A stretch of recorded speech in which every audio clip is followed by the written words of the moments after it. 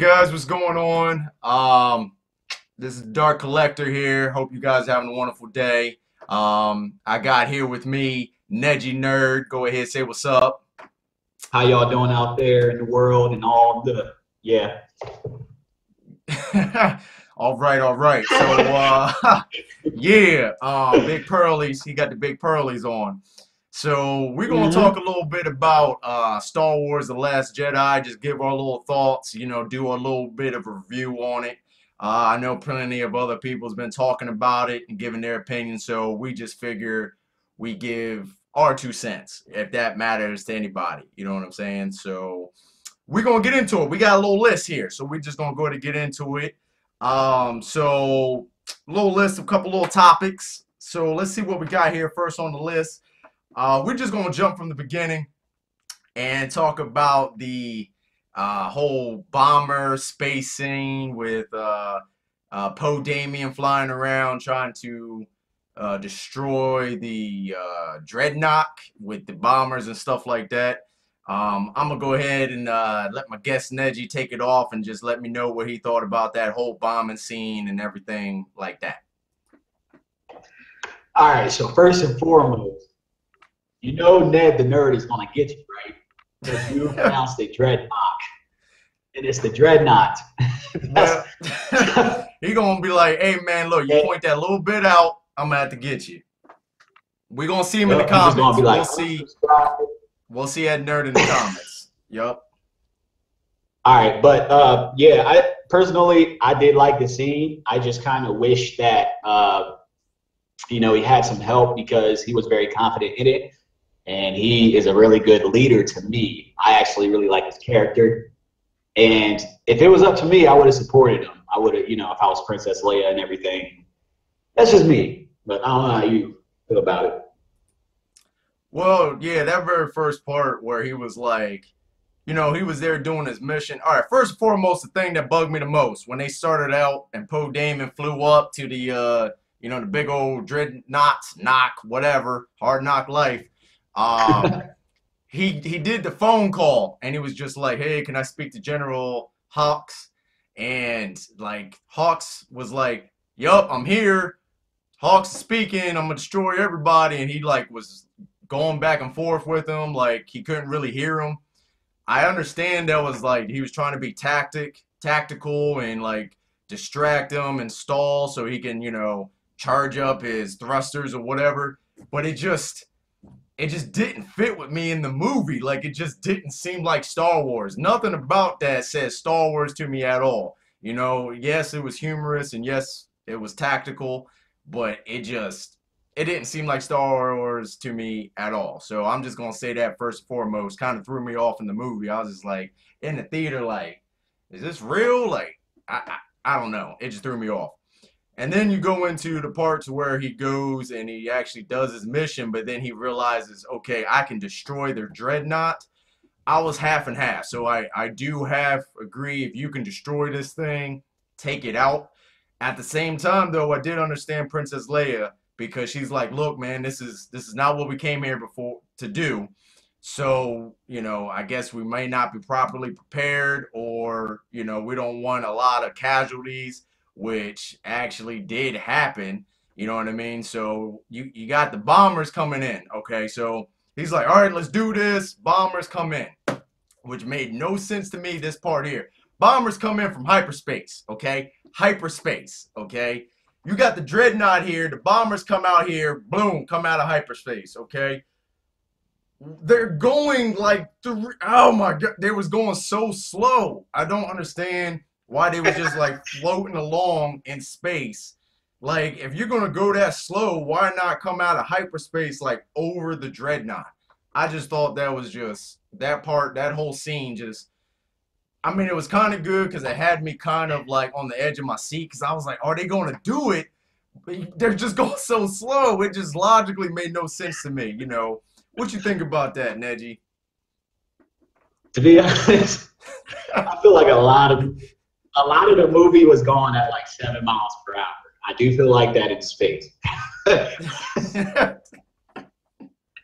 Like, you're so right. Like, why not just like stop the hyper speed the right hyperspace over the speed. thing.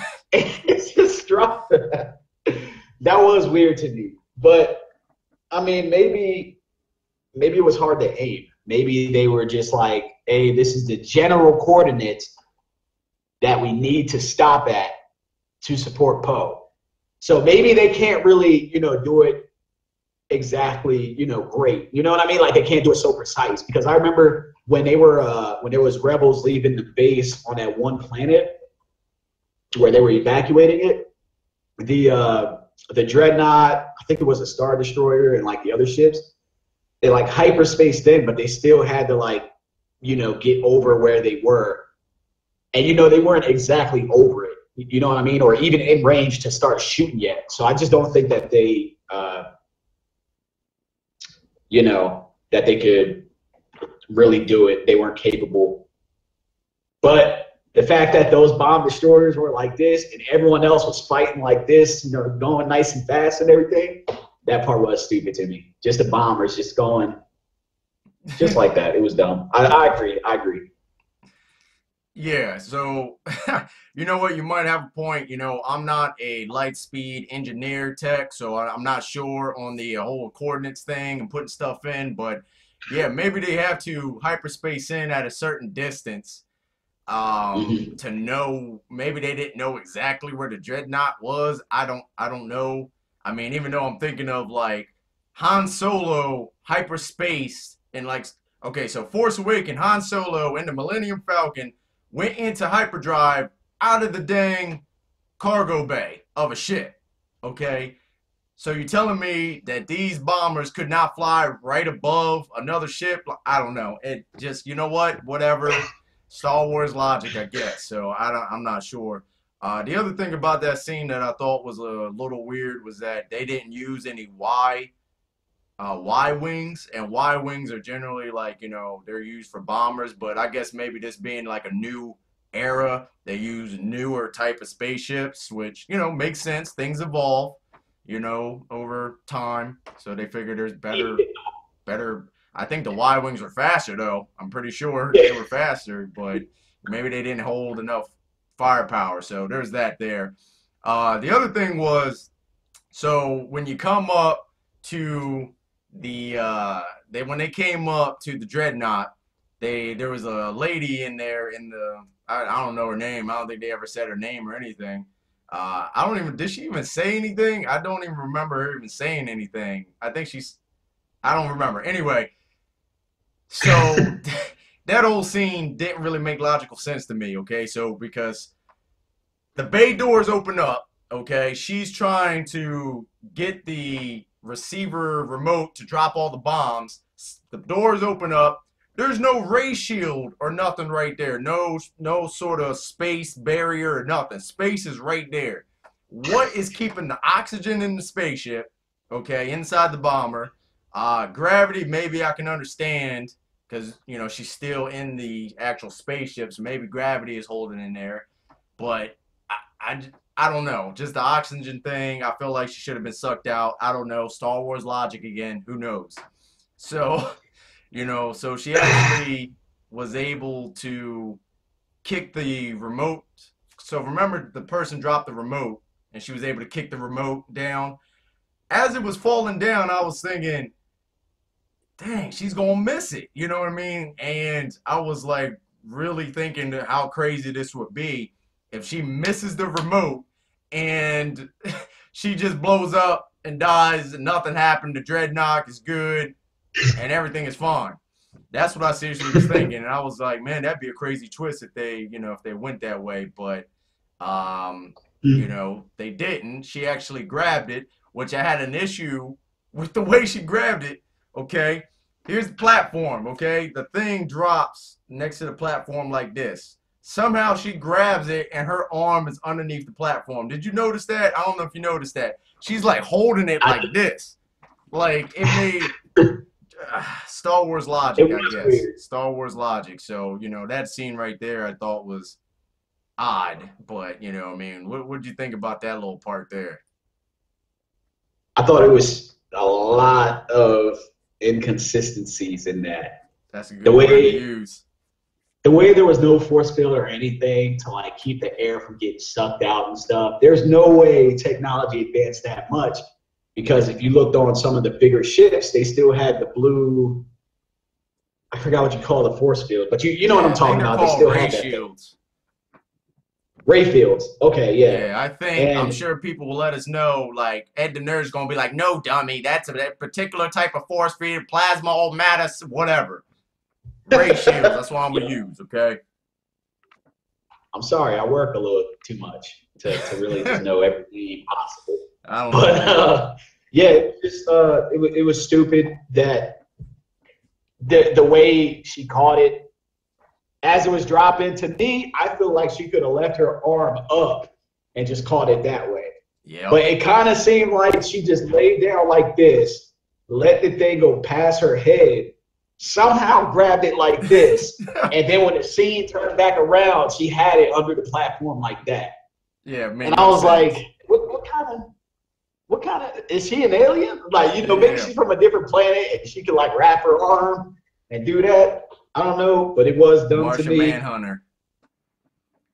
Yeah, Yup, just I don't get it. I don't know. yeah, yep. That whole scene was just odd. So, but you know, they made it over. She actually caught it. She hit the button.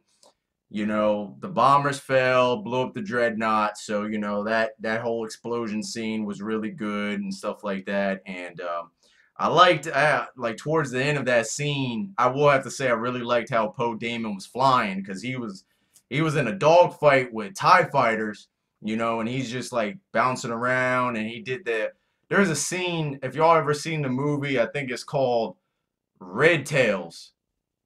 Red Tails or Red Wings, and it's like a old like World War I or World War II movie where there's like, you know, like black African American pilots, you know, trying to, you know, serve their country. And there's just this one scene that this guy does that Poe Dameron did, and I gotta figure out that scene, you know, but maybe it might be in a little box or something. But anyway, he did that scene. I thought that was really cool, and the way he got back to their starship or whatever, the way he came in, he was just like I just thought that was really cool. He could definitely fly. That's one good thing about him. He could definitely fly. So I'm not a big Poe Dameron fan though, but I do. Do you like Poe Dameron?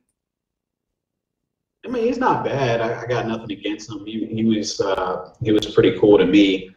Uh, I don't know if that was like his real name or whatever, but other than Star Wars, no, I don't think I've ever seen this guy. Yeah, true.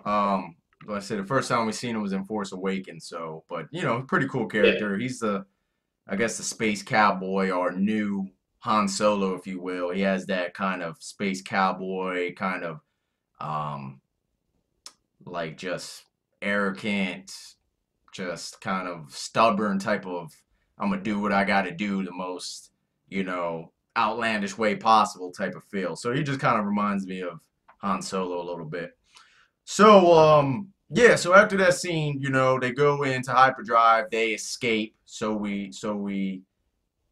called. And right when they escape, General Hux got a phone call, okay, from Snoke, okay, Supreme Leader Snoke, and you know, General Hawks, y'all know who I'm Hux. talking about, people. Um, Here come Nate. General Redhead dude, was like, okay, cool, I'm gonna take it in my private quarters, and as he went to go walk, you know, Snoke popped up on the hologram, just a big head. And that part there, I was just like, I was kind of really interested in that because I was like, okay, you could kind of see General Hawks like really being scared. And I'm thinking, man, I wonder what's the type of presence that Supreme Leader Snoke has. And then, you know, Hawks is like, okay, I'm going to go ahead and talk to this guy, you know, all confident, like I got no fears. And then Snoke just snatched the life out of him. He just straight snatched him up, dragged him on the floor. Like, there was no need to mop. He literally mopped the floor with General Redhead. Like he literally scooted him across the floor, turned the whole hologram around, and I'm thinking to myself like, first of all, I was like kind of stunned that he did that. I thought that was cool. But the other thing that popped in my head, I was like, is Snoke across the galaxy or is he in the same starship?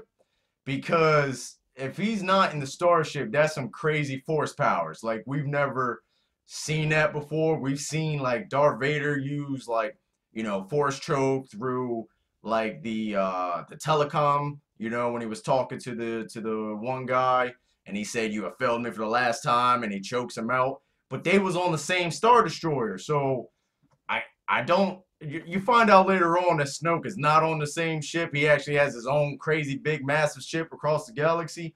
So I thought that was really impressive. That little scene right there. Did you what'd you think about that scene when Snoke popped up on the hologram? You know, Darth Vader or Anakin is one of my favorite people to wield a lightsaber, period. Other than Star Killer from the Force Unleashed video games, Anakin was probably the greatest through comics and everything. I thought he was the best Force user. The thing, the crazy thing is, like you said, Snoke was across the galaxy on a whole nother ship. And that right there, I can't even fathom how he even just mopped the floor with this dude. Like literally just, man, it was like he was the floor's toilet paper. He just straight swoop. And that part was really crazy to me. I still really like Anakin and Star Killer, even if he's not canon or whatever. But Snoke definitely he had a presence about him, even if he didn't last very long, which frustrates me. We'll get to that. Anger. Mm-hmm. We'll get to that. So, uh, we'll get to that. Fire in my eyes. Okay, so yeah, going past that, feeling the presence of Snoke, you go past that, and General Hux saying, don't worry, we got them on a leash. We got them on a rope. And you're trying to figure out well what they mean by that. So, a couple scenes go by and things like that, and you have the rebels come out of hyperspace, and they think they escaped and they're far off, and you're like, whoo, we're good to go. We made that. And obviously Princess Leia is upset at Poe Dameron for, not following orders and also, having a lot of casualties. Poe Dameron is just like, well, we got the dreadnought, we destroyed it, so how can you be mad? And she's just like, yeah, but at what cost? You pretty much lost the entire bomber fleet, everyone trying to protect the bombers. It was only like you and like, the dude who drinks coffee all the time, and Sarah from Office B2. That's all who made it back. So that was like this to me because I was like, man, that is true. Poe really did he did good, but he didn't do good. You know what I mean? But that's war for you. So anyway, they come out of hyperdrive. They think they safe, and then boom, here comes the First Order out of hyperdrive with Snoke's ship, which is redonkulously massive. Like, I'm pretty sure it's the biggest ship we have seen on film besides, like, Starkiller Base. Not really a ship, I guess, but maybe, I don't know. Okay, Death Star. I think the Death Star was bigger than Snoke's ship. I'm not sure. I'm not measuring stuff. I'm just spitballing here.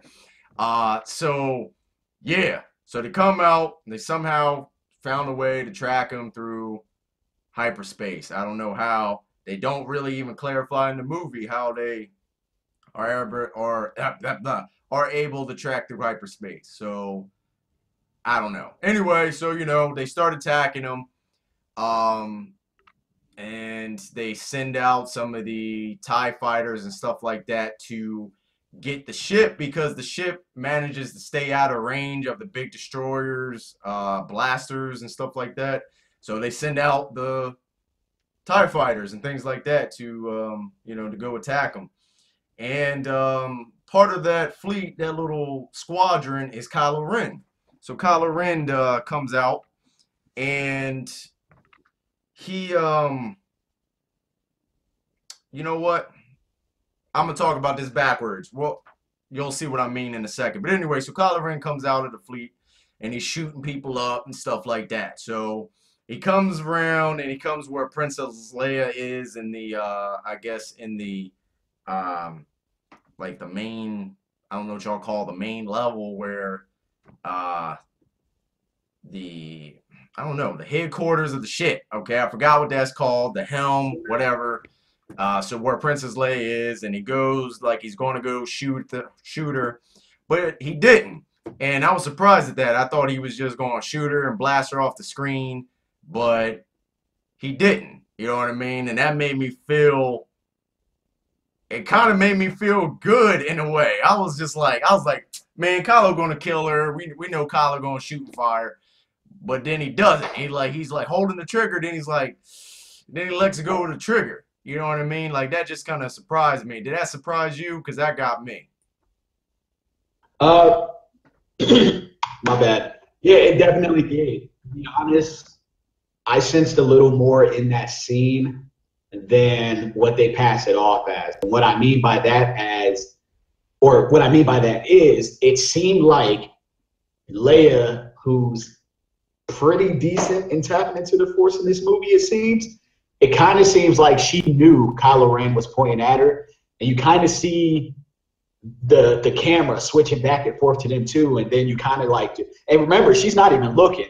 She's like looking this way with Kylo coming from behind. And, she kind of looks up, and it's like she feels that disturbance of him there. And I feel Kylo knew, yep, Mom is in there, but I don't think I can do it, which to me as well, kudos. I actually like Kylo. Instead of, and like I said, Anakin's like probably my favorite.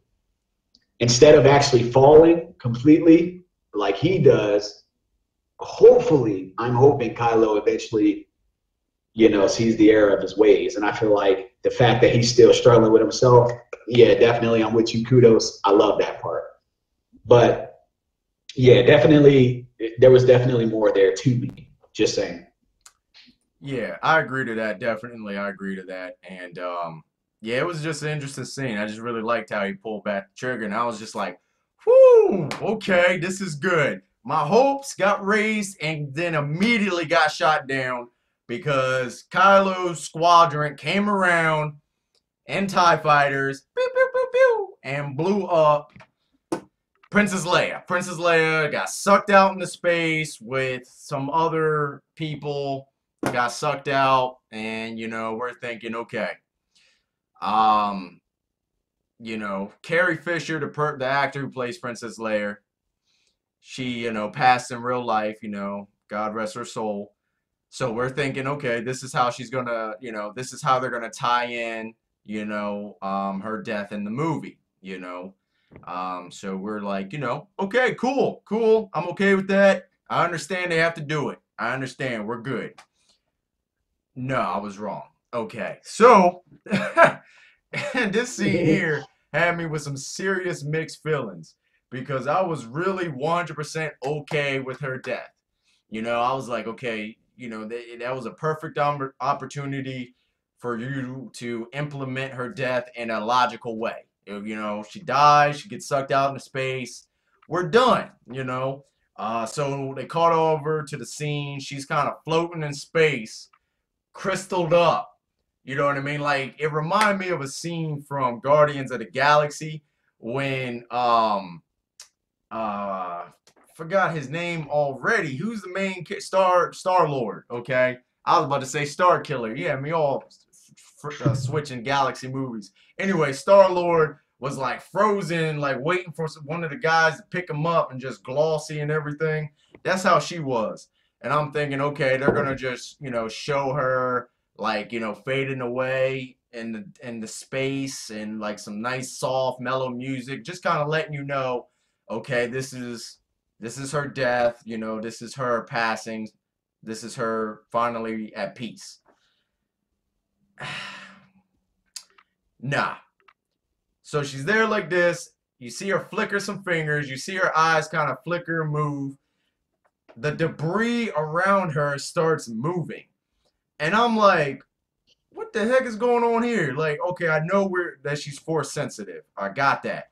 We never seen her really use any methods of the force, and I guess like physical attributes. Like we never seen her use like force push, force grip, nothing like that. We just seen her do more mind manipulating force senses, or be able to sense people in the force and things like that. But this is the real first time we've seen her like using like actual force to physically do something, which in this case apparently she flicks a finger and all of a sudden her arm kind of extends out and she turns into Super Leia, Air Jordan Leia, whatever type of Leia you want to say, and she goes flying back into the spaceship. I can't even, there's just so many mixed feelings. She goes flying back into the spaceship, flies, zooms right in, puts her hand on the door. How, and then, Poe, Damon, and some of the other people run to the door and save her, bring her in. She's unconscious now, but still alive. So many mixed feelings on two parts. Number one, I don't know. I don't know. I know a lot about the Force. I'm not sure how much of the Force. I do know a little bit like it can sustain you in space. I kind of know that. Like I do know there's been certain characters like in the books and in the anime series to where they kind of sustain themselves with the Force, but they've also used like some of the characters that have done it, they're not human. They're an alien race, the ones that I have seen. So they've actually said that they're, I guess alien, bodies have the ability to kind of survive space a little bit. So it kind of helped. So I don't know. It's just mixed feelings there. I just feel like that makes no sense. You got her flaunt. The other half, okay, is that was a perfect opportunity to kill her, and you didn't do it. Now, how's this going to go with the rest of the movie? Now, of course, they could have already made this scene, and she could have passed afterwards, okay? So, but they could have went back and edited it. I don't know, just kind of weird. What did you think about Super Leia, Air Jordan Leia? What's your thoughts on that? Personally, I thought it was Bologna.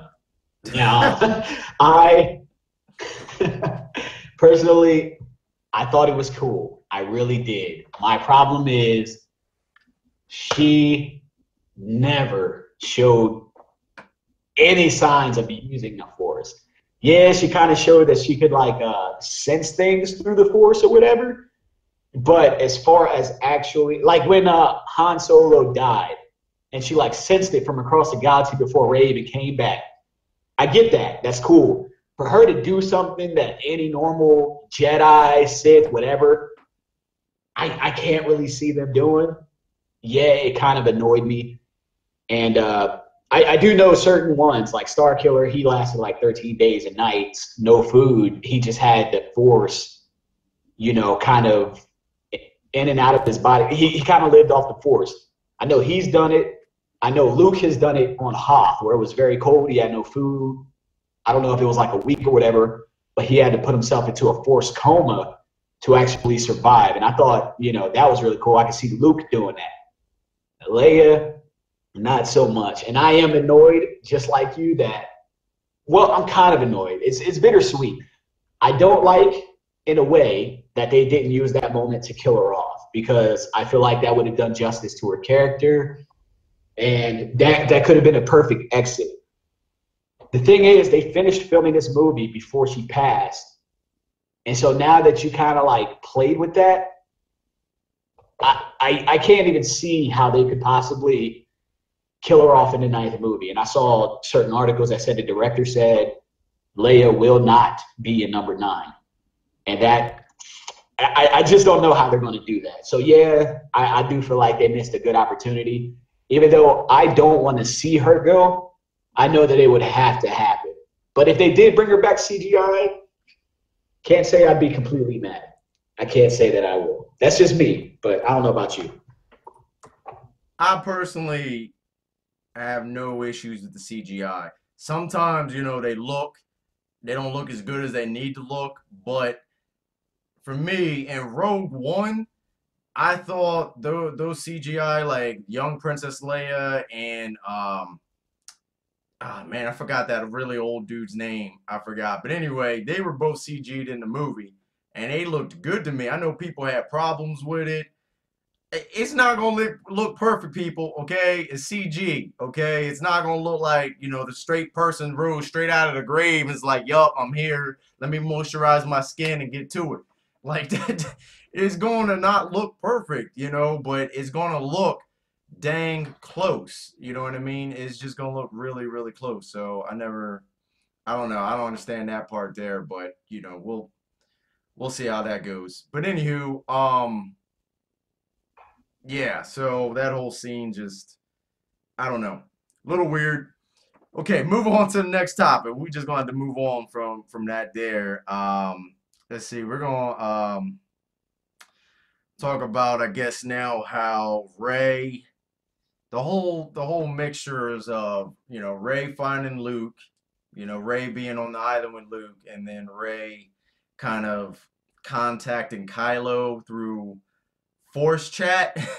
That's what I'm gonna call it. I don't know what it is, but I'm gonna call it Force Chat. Okay, that's that new app. Okay, go to your Google app or your Apple iStore. It's gonna be called Force Chat.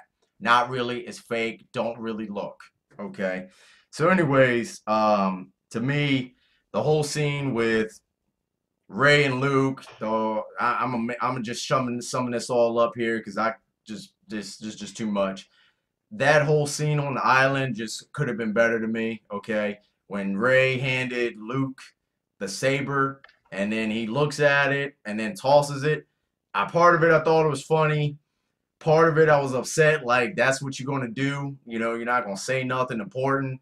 And then the other half I was thinking, well, that kind of makes sense if they're going to go for a character that's disconnected from the Force, that doesn't want to deal with anything with Jedis or lightsabers or anything of that method ever again. He just kind of wants to be left alone. So I could borderline understand that. And then you go through that whole scene where he's like doing stuff on the island and he's like drinking bluish green milk from some sort of alien's stuff. Like, I don't know. It was just a weird scene, the whole thing. I didn't really care for it. I would have felt much better if Ray got there and they was like, and Luke was like, okay, I'll train you, and then they get to it. Or if Ray got there and Luke was like, hey, I'm not gonna really help you, and Ray either seriously started training by herself or she left. I don't think the whole other bull crap of, Luke surviving and getting fishing on a pole and I don't know, it just made no sense to me. Um, yeah, Ray though during those scenes somehow that island was, I guess, used to be maybe a Jedi training ground or something because it did have a strong connection with the Force, both on the light side and the dark side. So because it had such connection with the Force there, Kylo, way across the galaxy, somehow was able to force psychically tune in to Rey, force chat, if you will, and they was able to talk to each other across the galaxy. But it just wasn't simply being able to talk to each other. It was almost like they was in the same place, in the same room, same location. Like, Kylo can feel the breeze of the ocean where Ray was at on the island. He could feel the wind. I mean, there was one part where he wiped his face and it was water on his face. And he was just standing in the middle of the spaceship, where there was no water at all. So I did think that was cool, because it really shows the power of the Force. We've never really seen nothing like that. So it just makes me more intrigued on what are they thinking next? What are they going to do next with the Force? So I really like that part there.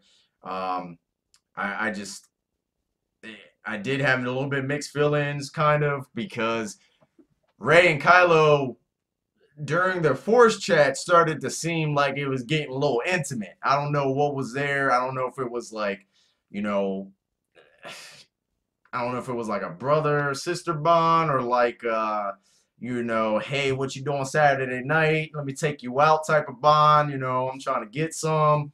I don't know, but they touched hands, which half of it I understand because they felt like they actually was able to hold each other's hands from across the galaxy, which shows the power of the Force. But the way they did it just seemed a little creepy to me. I don't know. There was something about it that I was just like, my skin started crawling. I didn't like it. I don't know. So that just what you thought about that whole scene there with the island and Luke and, how Luke was and I guess the whole Force chat. What you think about that, Neji? First and foremost, we're making an app. We're calling it Force Chat. That's the new thing. Nobody steal that. That's ours. Okay. That's first of all. Second, I don't know if you read a little bit about uh, what Mark Hamill said about his character Luke, but he said that was not really his character, and he felt that they didn't really go in depth to where Luke, who was so like he was like a destined child in the huge Skywalker legacy, which is probably like the most important legacy or heritage in the galaxy.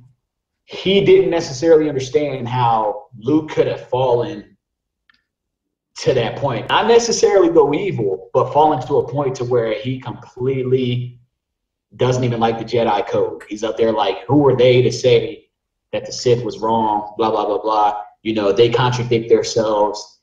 When he was saying that in the movie, Mark Hamill, yeah, I remember these articles. He was just like, that wasn't his character. He understood for the development of, Rey, but regardless, yeah, I didn't necessarily feel like that was Luke either. But I digress. And as far as Rey doing the Force chat with Kylo, I do remember Snoke saying that he connected them using his power, which again, that dude is phenomenal in whatever he could do. But that island, I do believe it was some type of sacred grounds, and that's why Kylo could not see Rey's surroundings, but she could see his, because it was such a magical place to where, that was just supposed to happen. And I felt they were kind of in an intimate way talking or understanding each other,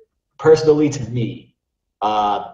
I don't know, I'm not 100% sure, but it did feel like that to me. And if in Star Wars 9, they definitely, represent the light and the dark, I mean, it would kind of make sense that those two would have to balance the two. You know what I'm saying? Yeah. So maybe they have to build that intimate relationship to overall, I guess, save the galaxy. That would make sense to me. Right. But yeah, other than that, yeah, I mean, I don't know. That's my thoughts on it. Yeah, exactly. I agree with all that. It did seem, I don't know. I didn't like how Luke was really. I mean, I thought he really did great acting. I just didn't like Mark Hamill playing Luke was great, phenomenal. But Luke himself, the way they was leading the character in a certain direction, I really didn't like that. But I don't know. That's just what they was going with. So we'll see how 9 goes, and we'll talk about a little bit more Luke a little bit later on. But I also want to say that this little segment is I'm just going to simply dub it pointless scenes. Okay, just simply pointless scenes. So Rey was on the island. Okay, so there's a lot of Force stuff going on there. There is a dark side section that was kind of similar to the little dark forest or dark cave on Dagobah, where Luke went in there and Yoda was kind of watching him. Well, Rey goes to this little hole in the ground where there's water and stuff, and she slips and falls in. That whole scene was dumb to me. She's just standing in the mirror. There's a bunch of hers in the mirror. She's snapping her fingers. And then, you know, she touches the mirror and is like, hey, show me who my parents are. Two people come up and then they come into one. You know, all you see is the shadow outline. And then I'm thinking, okay, maybe we're about to see something. And then when you kind of look at the shadow of the character, you can see the character is, you know, a little smaller, a little more slim. You know, you're kind of thinking, all right, this is either a girl or, you know, a child or, you know, maybe a more slimmer man. A lot of thoughts was going in my head, man. When I saw the slim character, I thought of like young Luke. I thought of Obi-Wan, like a young Obi-Wan. You know, I was thinking, who else? I actually thought of Princess Leia. You know, I was like, who is her parents? I even thought of, I even thought way off the spectrum. I thought it might have been like Palpatine, Darth Sidious, because you know he's shorter, slimmer built. And I was thinking that'd be crazy if you know, if it was Darth Sidious, she was Darth Sidious' daughter. But yeah, I don't know. I was just waiting for it, and then you just see herself pop up, which I would have been perfectly okay with if it was like herself in the dark side. Like she had the dark side eyes that, you know, Anakin had in the Revenge of the Sith, or, you know, she was like more pale looking, you know, like her skin was more pale looking. She just looked evil. I might have been okay with that. But no, it's literally her looking in the mirror, and I'm just like, okay, what's going to happen next? Nothing. Goes right back to her and Luke. Not just pointless. They could have left that. They could have left that whole scene out right there. They could have filled that in with a bunch of lightsabers training or something. Like they could, I don't know. They could have done something with that. So that's a pointless scene to me. I also think changing over topics real quick, different scenes. I mean, the Finn and Rose scene. Okay, that whole scene was pointless to me. Okay, I think if they had to go to the Death Star not Death Star. Oh man, to the one of the Dark Star Destroyers or the Snoke's spaceship or whatever, and like disable their ship. I forgot what they was gonna exactly. Oh, disable the tracker. I remember now. I feel like they could have just did that, and they could have had an entire scene of them on the ship trying to disable the tracker, you know? So they was sent to another planet. I forgot what the planet was called, but it's like a casino. Kind of reminds you of Vegas in a way. Kind of a Vegas style planet. There's gambling, horse races. Excuse me. There's a casino and things like that. They went there to look for a guy who can hack stuff, who can hack security stuff and get beyond like firewalls and be able to get them in to get to the tracker, which I borderline, I guess I can understand, but they could have shortened that up. They could shorten that whole scene up. They didn't need them there, you know, destroying stuff and riding the horses, being chased by like, you know, the space police. That they didn't really need all of that. To me, that scene was pointless. And then at the end of that scene, they go with a guy that they found in the jail cell. And then the guy like wakes up and is like, yeah, I can hack stuff. I can do it. And they're like, well, you know, this is important. We need, you know, we're here to get who we're sent to get. He's like, oh, okay. Goes, unlocks the jail cell, and walks off. And they're like, this is our guy. This is who we need. He unlocks the jail cell. We need him to get us in a high-tech first order spaceship, starfighter, with a bunch of people who can easily kill us. This is the guy. I'm just like, okay, whatever. Let's roll with it. Let's go with it, since that's what we want to do. So that whole scene just didn't make sense to me. The only point to that scene, there was a little kid. Uh, there was a little kid during that whole scene who helped out with the horses. That has you see later on and in the movie that he has force sensitive abilities. He force put the broom into his hand. So later on, it kind of sets the map for that scene there, because you see the kid with Finn and Rose, and then you see him later on at the end, you know. So it kind of sets that scene up, but still, they could have done something better with that. What'd you think of that whole little pointless I, scene? I definitely feel like they extended that more than it needed to be. To be honest, a lot of the, it kind of seemed like a lot of filler to make the movie longer. And, 2.5 hours for a movie. I mean, there are some things that you could have cut out to make it more, more concise and just get the point across. One of the things that I kind of hated was how the dude with the rose on his, what was it? It was like a flower. It was something. Yeah. Who had it on his tux, who was gambling. You see him one time and that's it. And that's where I feel like this scene became completely pointless. Maybe it gave some background to Rose and how she came from that area and she hated the rich and she came from, poverty. Maybe that was like part of the setup, but I feel like they could have done that in a better way. And I don't like how they executed how the girl who was kicking the clicker was her sister and there was like no substance to the sister whatsoever. That's another one of those things where I'm just up there like, why? You know what I mean? But I mean, that's just me. That whole scene, yeah, I feel like that. I just felt like backtracking to her sister really quick just because, I felt like that kind of intertwined with the pointlessness of this little segment here. That's just me. Whatever. Yeah, exactly. Just pointless. They could have done so much with those scenes, but like you said, fillers. I agree that they made it to fillers. So we're gonna go ahead and switch to the next topic here, which I'm excited about. Okay. Okay. So pretty much, Ray on the island. She realizes that she's not gonna get the help that she needs, and she needs to. She's not gonna get it from Luke. And she needs to just go and try to handle stuff on her own because her friends need her, the rebellion needs her, so she's just gonna go ahead and go.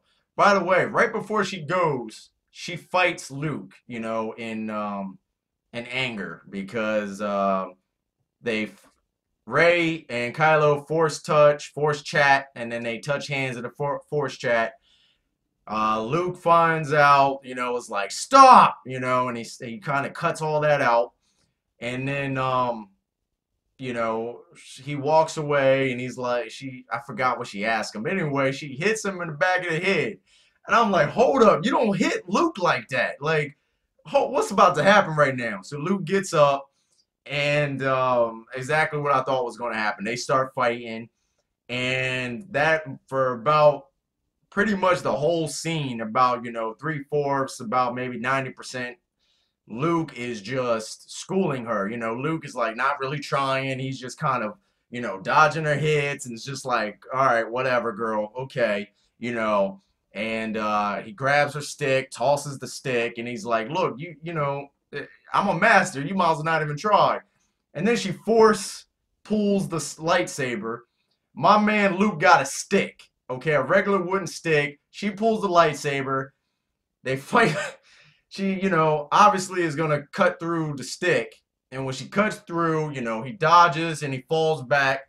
And he's able to kind of catch himself with the force and he's floating up. I thought that part was really cool. You can also see the power of Luke, just the little touches like that is like, look, man, look, hold up. You ain't going to drop me on my booty, okay? So, you need to back up. But I thought that little scene was really good. When I watched the movie twice, by the way, and when I watched it the first time, I was like, this is stupid. This is dumb. Ray's never going to beat Luke. I'm done. I'm about to walk out the theater. Watched it the second time, and I was like, okay, Luke had the upper hand the whole time. The only reason he even fell back was because she cheated, if you will, and force pulled the lightsaber. Because let me tell you something. If Luke had his lightsaber, it'd be a different story. It just would. We all know it'd be a complete different story if Luke had his lightsaber. That's all I'm gonna say about that there. Anyway, I'm gonna jump forward to real quick before I jump forward. You got anything to say about that little fight scene? No, not really. I didn't necessarily like how she kind of overpowered Luke. Hmm. But I mean, at the same time, I guess it was a necessary scene so that she could get the answers about why Ben or Kylo fell to the dark side. I mean, and I didn't necessarily like how Luke, in that moment where he saw the darkness in Kylo, he pulled his saber. I felt like that was not very Luke like, and maybe that's one of the things that Mark Hamill was talking about. He was like, that wasn't necessarily my Luke, but other than that, yeah, I got nothing else to say about it. I guess it was necessary. That's what I'm gonna say. I guess it was a necessary scene. Yeah, that was right. I forgot about that. How in the flashback, as he was telling, the story of what happened, because I forgot in the Force chat, Kylo was like, "Yeah, Luke tried to kill me. He's a terrible person." And then, Rey's like, "Well, what's the truth? I want to know. Did you really try to kill Kylo?" And he tells his side of the story, and you partly understand where Luke's coming from. You figure, okay, I sense this darkness, all this destruction and hatred. I might as well end it. You know what I mean? I might as well go ahead and end it, and I could cut him down right now and we'd be perfectly fine. No problem. Um, but at the same time, that's not Luke. Luke has been the guy in all the trilogies that's always like, we can do this the right way. We can do this the good way. Have patience. Well, towards the end, have patience. At the beginning of the movie, it was kind of, head over heels. But he's always trying to do the right thing. He always makes sure he takes the right path.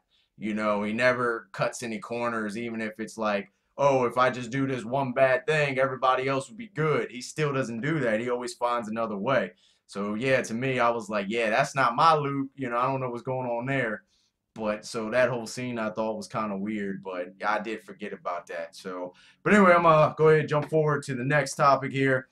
Kylo Ren and Rey, uh, you know, pretty much being introduced to Snoke. Okay, Rey is. Kylo already knows Snoke. So, this whole scene, this is definitely one of my favorite scenes in the whole movie. So, Rey comes in, she's being brought in by Kylo, as, his prisoner. And Snoke is now proud because through the whole movie Snoke was kind of really doubting and questioning Kylo, and Kylo's just steady trying to prove himself. So this is one thing that really to Snoke he's proved himself with, bringing Rey to Snoke. And then Rey is like, I felt Kylo's feelings, he's going to be in the good side, I'm going to turn him. Snoke just laughs and pretty much let her know that Snoke has been using his force chat. See, because they got, Force Chat standard version, okay? He got Force Chat premium. You know what I'm saying? He got, the special emojis and, he can use, secondary screens and, you know what I mean? He ain't got no ads in his stuff, okay? They got ads and stuff in their Force Chat. You know what I'm saying? So he was able to like kind of manipulate their Force Chat and, make them think and feel different things that wasn't there. So I just thought, wow, man, this guy is really powerful. And before that scene, you also see when Kylo first goes to Snoke with the helmet on and is talking to him, and then Snoke's like, "Take that helmet off; it means nothing." And Snoke, I forgot what Snoke said. Pretty much, you're worthless or whatever. And you can see Kylo go to stand up, like to get in his face, and Snoke just did this little electric shock and flew Snoke like 37 feet across the spaceship. And he's just like, "Yeah, so get the flip out my face, and somebody give me my cup of tea." And that was the end of that scene. And right there, I was like, yo, Snoke is the truth, okay? There's something about Snoke that's really powerful. So anyways, back to this scene. Rey is trying to, I guess, if you will, not overthrown, like, kind of, I guess, kill Snoke, if you will. She's trying to kill Snoke, She's trying to run up on him, trying to, like, use the force on him, trying to force pull her saber back. She even tries to desperately use Kylo's lightsaber. The whole time she uses all these tactics, and Snoke is just tossing her around. I mean, when she force pulled her lightsaber, Snoke just redirected it, smacked her in the back of the head, put it back next to his chair. I mean, Snoke is just smooth, man. He is so cool. He's so smooth. And if he's gonna make you like, he's gonna beat you and make you look stupid while you like. I just like the way he does stuff. So smooth. He had a gold robe on. Ah, my man was so fresh. You know what I mean? He was just so fresh in the movie. Instantly became one of my favorite characters. And then some dumbness happened, which I don't understand. So, Snoke wanted Kylo to kill Rey. And Kylo went to go up to kill Rey. And, he has his lightsaber in his hand. Rey's lightsaber is sitting next to Snoke. And Kylo's like, I know what I have to do. And, Snoke is feeling Kylo's force and, rage and stuff like that as he's going to go strike down Rey. And he's like kind of guiding him, like, go on, Kylo, you could do this, And at the same time, Kylo turns on his lightsaber, turns on Rey's lightsaber as he turns it to point it at Snoke. And the lightsaber goes through Snoke. Chops him in half, okay? He kills Snoke, chops him in half, kills him. I cannot tell y'all the most mixed feelings of rage, confusion. I can't even, like, look, I'm so pissed I'm about to turn off this video right now, okay? Like, I do not understand how you have a character that y'all build up so much, have a character with that we don't know much about, that we want to know more about. Character so powerful and cool, gold sparkling crystal robe looking like Hugh Hefner sitting up there, and then y'all kill him. The first time we see him, really, y'all kill him. Y'all couldn't wait for 9. Y'all could have killed him in 9, or at least towards the end of this movie or something. Just, that scene was just crazy. That scene was crazy right there. It just pissed me off. I don't know. I don't even know what to say to that. I really love Snoke. I became a Snoke fan instantly at the beginning of this movie, and then I was just so pissed. Like, the rest of the movie I tried to enjoy, but I just kept thinking, why did they kill Snoke? Maybe he's not really dead. It just really bothered me. I don't know.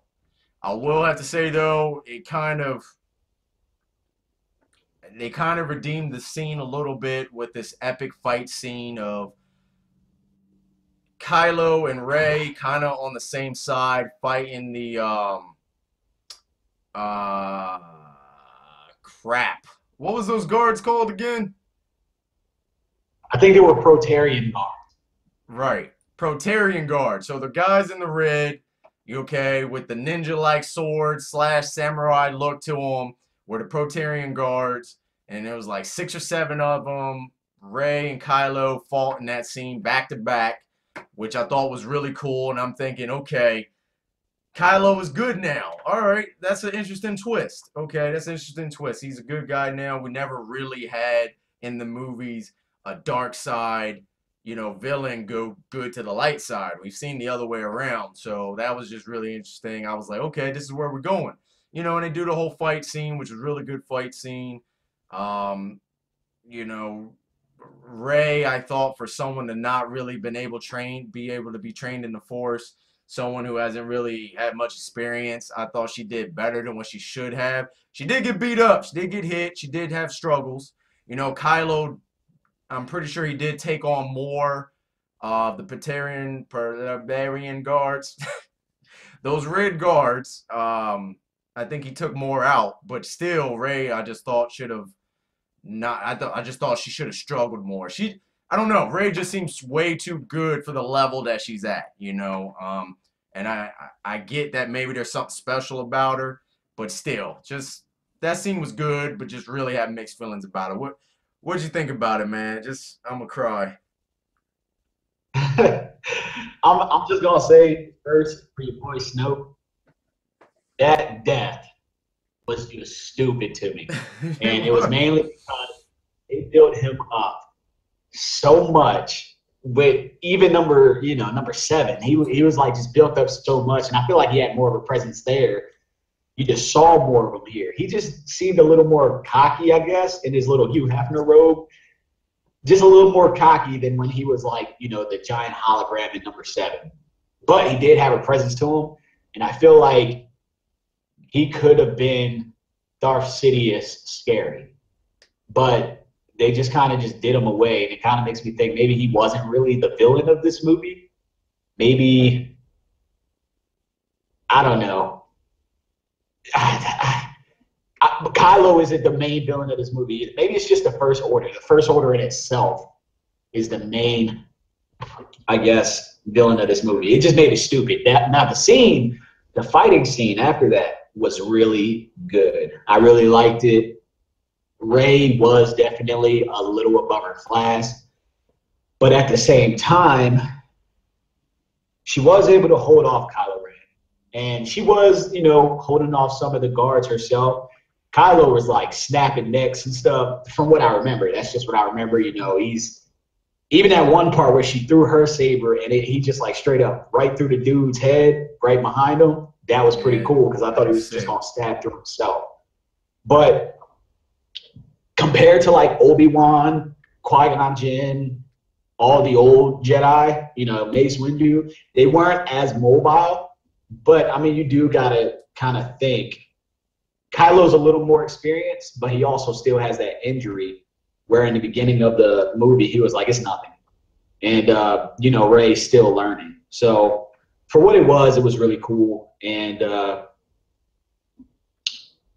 I really had good hopes for Kylo Ren. But when he was up there, like, rule the galaxy with me, personally to me, I was like, dang, man, that's a bummer. Because it would be cool to see him, if he even turned into like one of those gray Jedi, one that's in the middle, that would be pretty cool too. It'd be the first one I think they have on screen. And I don't know how you feel about that, but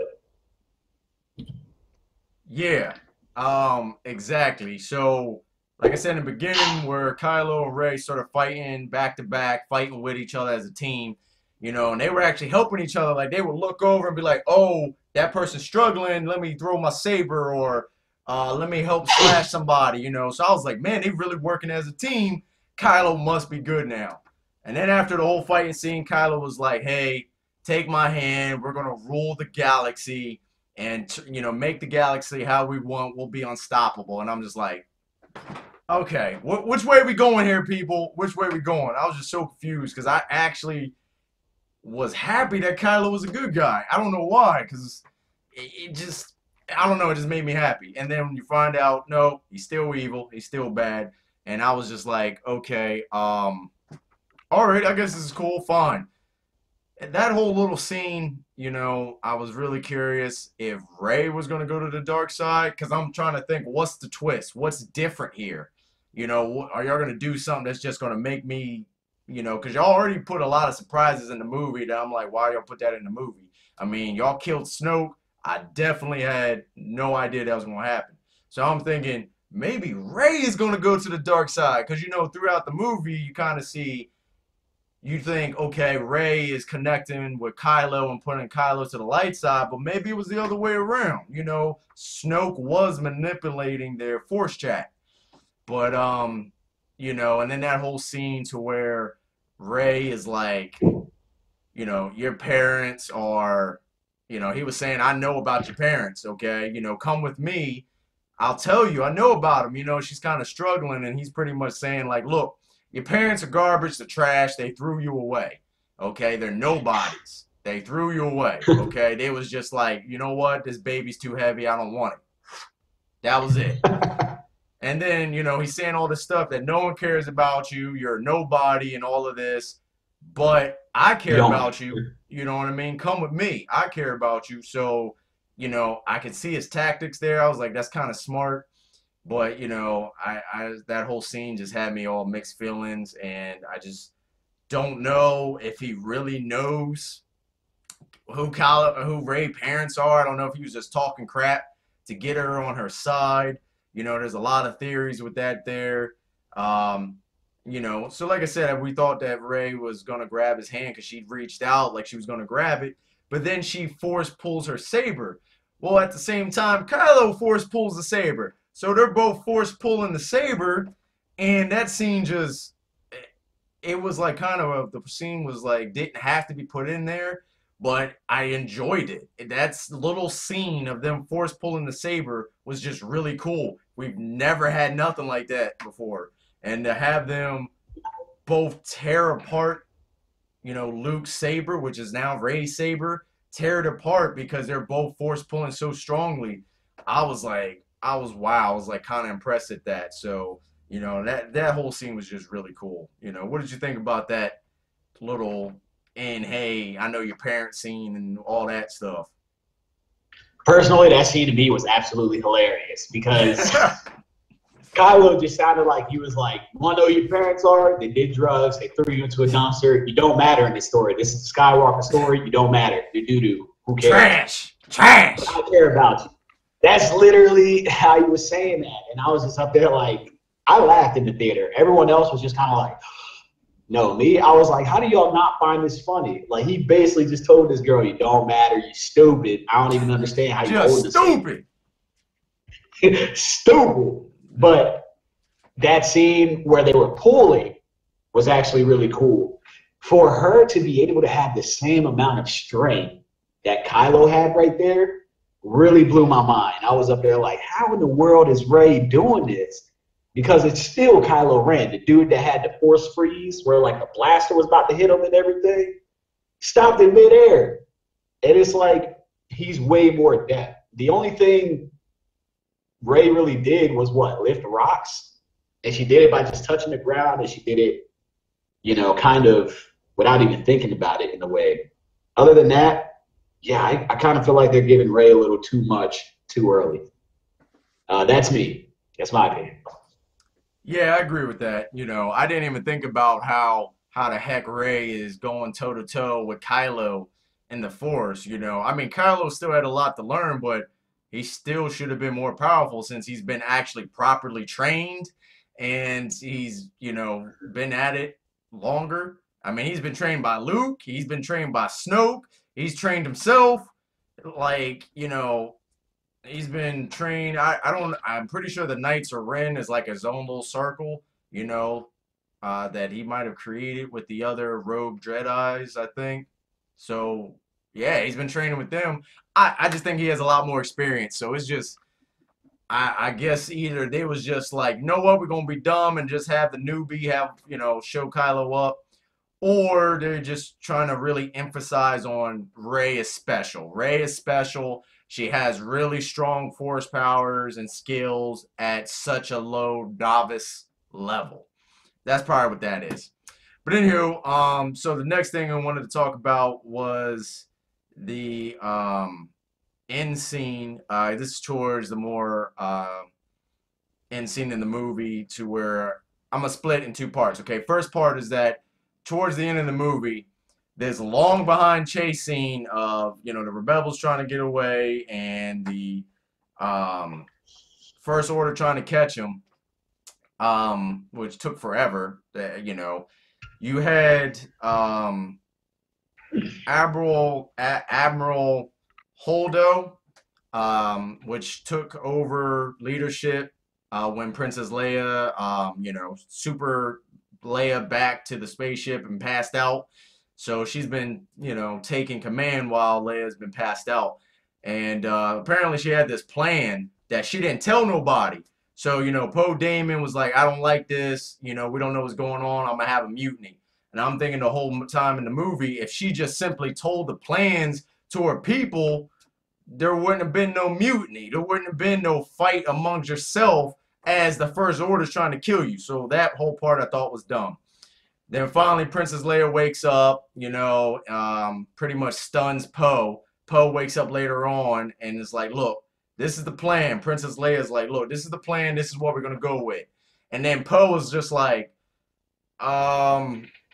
that's dumb, but okay, let's go with it, since you're Princess Leia. Whatever.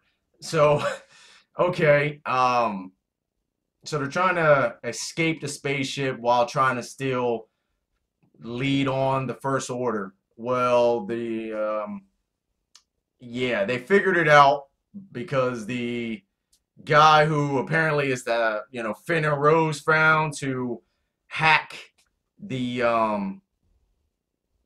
tracker thing, apparently gave them up, and they figured it out. So then they started shooting at him and stuff like that. I will have to say this scene was one of my coolest scenes I'm about to say, and I just really did like it. Admiral Holdo, I didn't really like her character. Didn't like it at all. Had nothing for her. She looked good. Thought the purple hair was weird, but whatever. Star Wars universe. There's a lot of weird stuff. Her people's getting shot at as they're trying to escape to a rebel base. Okay, they use the escape pods. They're getting shot at. She's the only one left on the big ship. Apparently, she was just like, you know what? I've had enough of this. It's time to end it. She turns the ship around, turns the light speed on, okay, and sacrificed herself. Literally pretty much uses the spaceship itself as a weapon. Went through light speed, and went through the whole entire First Order fleet. They went through Snoke's ship, all the Star Destroyers, everything. This scene was probably one of the coolest scenes in the entire movie. Only lasted like, what, 5 seconds? Just, it showed the light going through the spaceships being destroyed. Everything is silent. As soon as she shoots off, the movie goes silent. And all you see is the spaceships destroyed, everything happening. I thought it was literally one of the coolest scenes in the whole movie. We've never seen anything like this in a Star Wars movie. I loved it. And from that point on, I loved Admiral Holdo she just was gangster. She didn't even hesitate to sacrifice herself. She's like, look, I'm a sacrifice for my people. She didn't even hesitate. So I really give her props for that there. That whole scene was just really cool. And then to counterpart that scene right before that to where where they was getting shot at, Finn and Rose was on the big destroyer ship, and you know they got caught and everything because of the hacker dude from the jail told on them. So you know they was about to die in that scene, but they didn't because Admiral Holdo shot Lightspeed through their spaceship. So you know the spaceship is broken apart, but it's not completely destroyed. So Finn and Rose are still alive. Everything's on fire and burnt up and destroyed. We have Captain Phasma. Captain Phasma comes walking through the smoke, glistening in her armor, looking cool. And we're thinking, okay, now we're about to have, you know, that fight scene. We're about to see what Captain Phasma can do. And I will have to say I really enjoyed this scene with Finn and Captain Phasma. We all know that Finn was a stormtrooper, and he was supposed to be like a really skilled hand-to-hand combat stormtrooper. He's been trained in blasters and in weaponry, so I was really interested in see how this was going to go. And we all know Captain Phasma was supposed to be bad to the bone. So I saw this I saw this scene and I really liked it. I thought it was really cool. They was fighting. You can tell though Captain Phasma had a little bit of the upper hand. You know, and then you get to a part. It was a really quick scene, though. I think it should have been a little bit longer, but you know, she was able to overpower Finn, knock him down, and you think, okay, Finn is dead. Great. You know, they killed a hero. Whatever, fine. And then he comes back up. Apparently, there was a platform there that catches him. He comes back up, hits Captain Phasma. She gets, you know, her helmet destroyed and stuff like that. She's on the ground. And this point, I also had mixed feelings because I was just like, I was excited that Finn didn't die, but I was always, all right, I was rooting for Finn, but I was rooting for Captain Phasma if I'm allowed to do that because I think both of the characters are cool, and I haven't seen much from Captain Phasma. I wanted to see what she can do. But at the same time, I do like Finn, and I like when he actually fights, and he's actually, you know, strong and brave and actually does what he needs to do and not just running around sweating. You know what I mean? So I really like that from Finn. But, you know, that happens, an explosion happens, and she falls to her death in fiery inferno. We assume she's dead. We don't know if she'll pull another trash compactor thing and come back in number 9. That would be kind of cool. Maybe she'll come back in number 9 with the helmet off and she'll have like a scar or something. Maybe, you know, that would be cool, you know, or at least maybe like the same helmet, you know, but with the hole and pretty much saying, you know, she leaves this on to pretty much remind her of what happened, you know, so that way she has much more hatred or rage. I don't know, there's many ways that we could go about that there, but yeah, I like that scene. I like that whole scene and everything. What you think about what did you think about the light speed scene with Admiral Holdo and the Finn and Captain Phasma fight scene? Um, with Admiral Holdo, at first I didn't really like her, to be honest. I was up there like, people are panicking. You need to explain what's going on. I get, because, coming out of the military and stuff, I get the need to know things. I get that. The thing is, in the crisis, things kind of change, and I feel like she could have calmed the people a little more. I don't necessarily know if what Poe did helped. And I do know that when Leia stepped through that thing with her cane and everything, she straight shot him in the chest and was like, "You stupid." But, I don't. Either way, I feel like Admiral Holdo could have calmed everyone else down a little bit more. And people wouldn't have felt that way to where they needed to subdue her. But as an admiral and a person of rank who did what she needed to do, that scene was definitely one of the most game-changing scenes I've seen Star Wars do. And it's cool because this movie did a lot of what a lot of Star Wars movies haven't done. Like Kylo and Rey fighting back to back. You see the darkness and light fighting together. You see that scene where she sacrificed herself using the last gas that they would or the last fuel, to save her people. Because you could see in her face when they were blowing up, she got angry. She was like, "Oh no, this ain't happening." Like I said, they did a couple things different, and it did definitely introduce a new character. So I feel like that scene, I really respected it. I hated Admiral Holdo up until that moment. When I saw that she got into that driver's seat, right there, I was just up there like, ugh, ugh, you know what I mean? And I had to do it. I was like, I respect her. That's that Phoenix salute. Yep. Yeah, I had to respect the crap out of her. And that's all I'll say for her. What was the other scene I was supposed to talk about just now? Finn and Captain Phasma. Finn and Captain Phasma. Okay, so Finn. Also, real quick though, your point on the light speed scene first, and then Finn and Captain Phasma. Like, did you actually like that scene of the light speed going through the ships and stuff? I feel like they need to do that more, where they see more of the rebellion sacrificing themselves, even though towards the end of the movie, we might not talk about this, but where Rose was like, "I saved you, Finn, because that's how we're going to win, looking out for those we love, not just sacrificing." You know what I mean? So, I mean, it was definitely different, and I kind of like the aspect of our numbers are dwindling. There's a few of us left. I don't know if, there'll be a lot of Gears of War fans watching this, but when Dom did that, in Gears of War 3 and sacrificed himself, that was the most powerful moment that game could have done. Halo Reach, when every single Spartan slowly sacrificed herself each time. Those kinds of things really help the story, and they're probably my favorite story aspects when they're used. So definitely, I feel like Star Wars should do that more. Yeah, when they're used. As far as and as far as Finn and Captain Phasma, I feel like, let me just start by saying Finn is probably my favorite out of this new trilogy. He's probably my favorite. I don't like how short the scene was.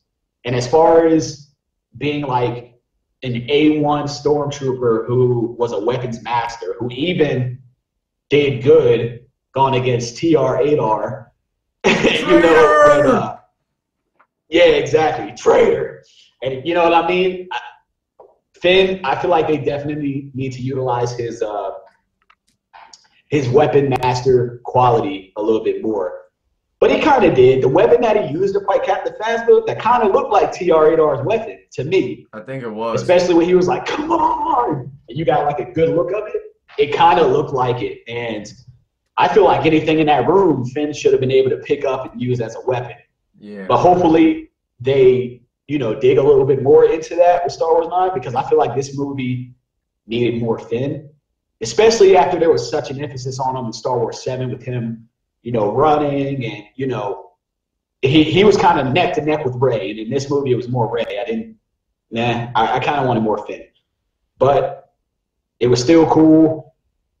It was a lot of luck that he survived and that little ship was down there. That was a lot of luck because holy crap, I was like, no, Finn. But definitely they need to utilize Finn a lot more. He's definitely up there for me. Yeah, I will agree with all that. I definitely love Finn a lot.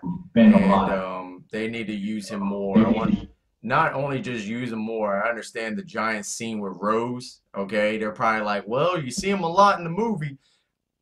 I mean, use him in the ways we want to see him fighting, shooting stuff, being a little bit more useful than running on horses and getting chased by the police, space police. Sorry, I don't know, but I really do like Finn.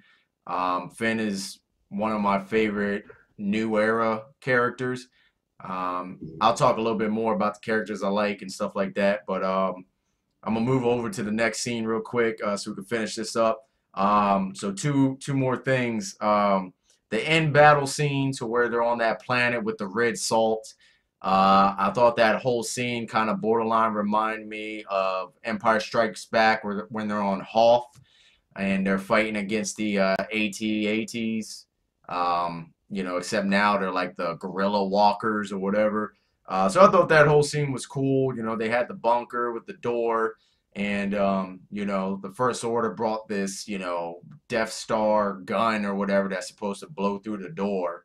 And Finn's like, they're all like getting picked off. They can't get close to the guerrillas or this, giant Death Star door breaker. And they're like, Finn's like, you know what? Everyone's like, turn back, we can't make it. Finn's like, you know what? I'm gonna make it. I'm gonna destroy this gun and I'm gonna save everybody. No one has to get through the door. We're all good. They had the soft music playing. You can see Finn boost up his little beat up, dusty looking. I don't know what it was, but there was parts flying off of it. Like all of them, like every single one of them looked like they came from a junkyard. So I really kind of like that. Like I was like laughing that that's what they were using. But so you see him like his spaceship's getting all bent up, and I'm literally like, dang, he's about to die. This is how y'all gonna do Finn? You're about to kill him off. Fine, y'all done killed Snoke. Whatever, fine, kill them off. This is all my characters I like. All the characters I like, y'all want to kill off. Y'all don't kill off the characters I don't like, you know what I mean? And I was like, okay, this is how it's going to go. At least he went out, like a gangster. Sacrificing himself and destroying this big gun. All right, I'll prove it. Out of nowhere, here comes Rose, pushes him out the way, saves his life. And I was like, I did not expect that. I was kind of thinking maybe Rey with Chewbacca will come with the Millennium Falcon and maybe shoot it or do something. No, that wasn't it either. Rose came through with her little beat up junkyard speeder, came through, knocked him out the way. They both pretty much turned into dust because that's how the speeders was just only being held on with dust. So yeah, I was shocked by that scene, and I was just really happy though that they didn't kill Finn off. Not just simply because I liked his character, but just simply that I was like, we already had one sacrifice. How many of y'all gonna put in the movies? Okay, and we already had a couple unexpected deaths. Anyway, so because they killed off Snoke too quick, I think they killed off Captain Phasma. She's even dead too quick, and there's some other people. But anyway. So then that end scene, you find out that Rose, saved him because, she loves him, loves Finn, and kisses him. And Finn's like, I don't know if I feel the same way. Maybe. I'm not sure. I think Finn really likes Rey. I think he likes Rey in an intimate way. I don't know if Rey feels the way back. I think she's real close on that line. Like if she does, like she's on that line of being really, really good intimate friends, and on that line of yeah, let's date and get, butt naked and weird, So I think they're really skimming that line. I think Finn's a little bit more over that line. But anyway, really good scene. I like the way. So then in that scene, Luke comes back from the island. He's been on the island the whole dang movie. And then at the end, Luke comes back, and you see him and he's like, hey guys, I got this. Don't worry. And he walks out there facing all the gorillas and the big gun. The gorilla walkers, the big gun, Kylo Ren and his little Kylo Ren spaceship, they all come to a halt. Luke's standing there in the middle of the salt. Luke's like, hey, I got this. Now, I should have noticed this from the beginning, okay? I'm gonna talk about it afterwards. Okay. So, Oh, we say something. huh? I just want to say real quick before we move on a little bit farther. All right. How far? Because you remember when Finn was driving up to I guess it was a door battery thing. Yeah. And he got pretty close to it before Rose hit his tank out of the way. I'm gonna just call it a tank. Okay. And the dust. if you realize, if you realize the First Order kind of just, I guess they stopped for a little bit while he dragged her in there. You know what I mean? Like there was a large gap of time where he was dragging her, I guess. And I guess the First Order was just kind of staring at them like, why in the world did she just crash into him? You know what I mean? Like it was just a lot of time before Luke actually came up. And you go ahead with Luke, and then I'm going to just say what I need to say about Luke. I didn't even notice that. I thought Luke came out, and then they was so focused on Luke that Finn had a chance to drag Rose back in. But you might be right. I don't even remember how that went. Well, Either way, you might be right though. So anyway, that whole scene, Luke comes out, looks at him, and Kylo is like, I want every single blaster to shoot this guy right now. I want all of them aimed on him. Fire, fire, fire. So then, they shoot the first blaster, and it tricks you because it's red salt, it's red dirt and red dust. He gets shot, and all you see is this red shoot up, and I'm like, Luke, no! Oh, Jesus, Luke, he dead, no! Because it looked like he splattered. It looked like blood and guts just shot everywhere. I'm like, oh, this is a Star Wars movie. Why is it showing like that? Like, it was like an R-rated movie. I was like, ain't this PG-13? Is this PG-13? Like, I was asking people. And then Kylo was like, fire some more. Keep firing. So they just kept firing and shooting, firing more and more and more. And then after that, I realized, okay, this is the dirt, this is the salt, because more red and more like just spew of redness started shooting up, and you're thinking, okay, Luke ain't that big. It ain't no way there's that much Luke flying around. So, yeah, they're just shooting, and Rey's like, more, keep firing, and I'm thinking, dang, you could really see the hatred and rage in Kylo's face, when he was really trying to destroy Luke. So then they stop firing, and the red dust settles. You have Luke walk out of the dust, which surprised me. I was like half surprised, half not, because I was thinking, is he dead? It's possible he could be dead. But then also on the other side, I'm like, this is a master Jedi. He might got something up his sleeves. So he comes walking out, looking all suave, and he's like, which I also had mixed feelings, because I was like, Luke probably wouldn't do that in the Star Wars movie, being how Luke was in the original trilogy. But then at the same time, I was thinking, this is a new Luke. This is a more older Luke, a different type of direction for Luke. And I thought it was really super cool. Like the way he just, dust off my shoulders. I just thought, man, that's just Luke saying like, hey, I'm the man. What you gonna do? I'm all that in a bag of chips. You know what I'm saying? So I thought that was really cool. I was thinking that Luke the whole time just had like a force field up and was deflecting all the shots. And then, Kylo Ren's like, okay, you know what? I'm gonna go down there. I'm gonna handle this myself. General Hawks, for some reason, I don't know why, was like, you can't do that. Why? I don't understand. I can't remember exactly what he said. I just remember he was trying to stop him, saying, look, he's just one man. You can't do that. Why not? Let Kylo go fight him. I mean, he is a Sith that uses a lightsaber. It is appropriate for him to fight a Jedi with a lightsaber. So he gets all in Kylo's face, and Kylo is like, drop the doors. General Hux is like, keep the doors up. And then Kylo just force smacks him.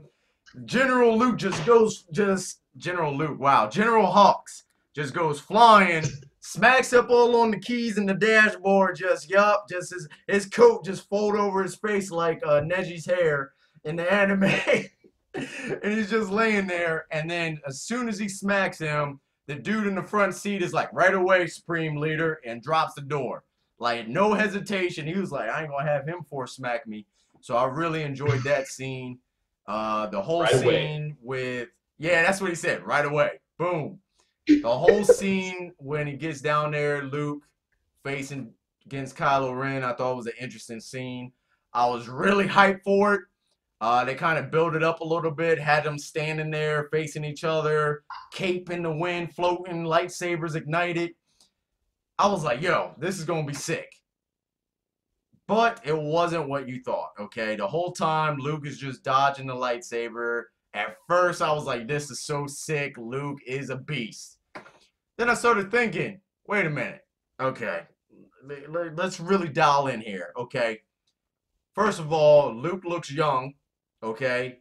He's wearing a different outfit, which is fine. He could change. But he decided to cut his hair and stuff. Okay, that's the first thing. Second thing, Luke pulls out a blue lightsaber. A blue lightsaber that looks surprisingly like Rey's lightsaber, which has been destroyed and cut in half. Okay? Then you got Luke only dodging, never striking, never blocking, just dodging.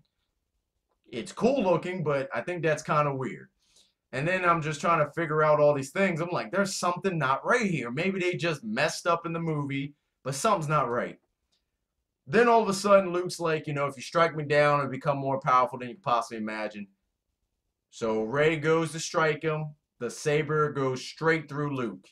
And I'm just like, oh, snap. Luke got this new ability. I'm like thinking Luke has found this new force ability and he can't be hit with the lightsaber. And then Kylo slowly puts the saber in him and is like, is this a hologram? And I'm like, oh, dang, he's not really here. And then it shows across the galaxy, Luke is still on the island. So the whole entire movie, Luke is on the island. Y'all couldn't take Luke off the island. Y'all know what we want to see. We want to see Luke fighting. We want to see Luke using his force powers. We want to see the power of Luke. Nothing. We don't get that. So then Luke's just like, hey, you've been tricked, whatever. And he's like, I'll always be with you, Kylo. And then he fades away. The hologram fades away. Goes back to Luke. It shows Luke floating Indian style in the air. And you can see he was struggling to use, I guess they're called force phantoms or force images or whatever. I looked it up. I'm pretty sure it's called Force Phantoms. So Force Phantoms, and he gets done using that. Apparently used so much force powers across the galaxy, which I thought was cool that he's so powerful that he's able to do that, that he fades away and becomes one with the force, which also pissed me off. Y'all killing everybody, man. Y'all killing everybody. Why even have a Star Wars movie? I guess I understand that y'all trying to kill off the old so that way you can bring in the new generation. But that's what number 9 is for. Y'all can at least have Luke in number 9, or at least Luke be more powerful, more fighting. Like, give Luke a bang. If you're going to take him out, give him a bang. Have him fighting with the lightsaber, 12 different people, and force pushing freaking guerrilla walkers across the salt and ripping stuff apart. which what I thought he was going to do. I thought he was going to walk in and start force pushing everything. No, nothing. Y'all just have him come in, dodge the saber, and that was it. He was done. So I was a little mixed feelings about that. And then I was thinking, well, if he wasn't real, how was he able to touch stuff? Because he touched Princess Leia, was like, hey, sis, I'm going to go out there. Kiss your forehead. I'll be back. I thought that whole scene was weird. I didn't understand that. Maybe the Force Phantom has it's he's able to touch stuff if he chooses to. I don't know. And then that whole scene was pretty much allowing them to get away. Which the Poe pretty much guided them. I guess Leia was like, "Hey, follow him. It's his turn to be a leader." They get towards the end. They're blocked in by rocks, but then Rey shows up. And then Rey moves the rocks. Everyone sees this coming a mile away. She moves the rocks. No sort of training. Moves the rocks. No problem. I'm not talking about little rocks. I'm talking about there's like 900 big boulders, like biggest houses. She just, you know what? I'm going to go ahead and move this because that's where my friends are. No struggle. I would accept the scene better. She was like, no, she was just like, yep, got it. Someone hand me a Coke. Like, just so easy and simple. And then, Finn comes out and hugs her, and then the hug lasts, and it just looks good. And I'm thinking Rey and Finn needs to be together. That probably, I don't know. Maybe they're trying to put Kylo and Rey together. I don't know. But so there's that whole scene and stuff like that there. Honestly, was that the end of the movie? I don't remember. I think Luke fades. Yeah, I remember. Yeah, Luke fades away. Yeah. Rey gets him out of the rocks. They go into the Millennium Falcon. You can see Kylo kind of sense it, and Rey turns around and you can see them seeing each other through the Force. Then she closes the door and they fly off. And I'm pretty sure that's the end of the movie. But yeah, that whole scene was interesting. What did you think about that whole scene there, the end scene with the red salt and Luke and things like that? Well, I want to say that they definitely tricked me also. I really thought Luke was there, especially after he touched Leia's hand. And she had to feel that. But I'm guessing that she kind of like, since she's sensitive to the Force, maybe to her it felt like he was really touching her. But, it was just him utilizing the Force. Other than that, yeah, it kind of, even though I did notice it was a blue lightsaber, they still got me because I was just up there like, I guess maybe he found a different one, maybe Obi-Wan's or something. I don't know because, I should have noticed that it wasn't green. I should have noticed that. That was my bad. But it definitely, when that first shot, when I first thought it just splattered Luke all over the salt and stuff, I was like, holy crap, that was the most anticlimactic finale I've ever seen in my life. Mm-hmm. But yeah, they tricked me too. It was funny.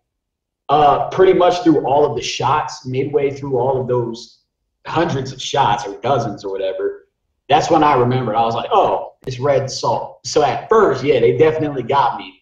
But I was like, watch him either be the Master Jedi who's like seriously just deflecting each shot with the Force or something like that. Or maybe, I also thought maybe that was his way of becoming one with the Force by killing himself in that instant. But it didn't play out that way.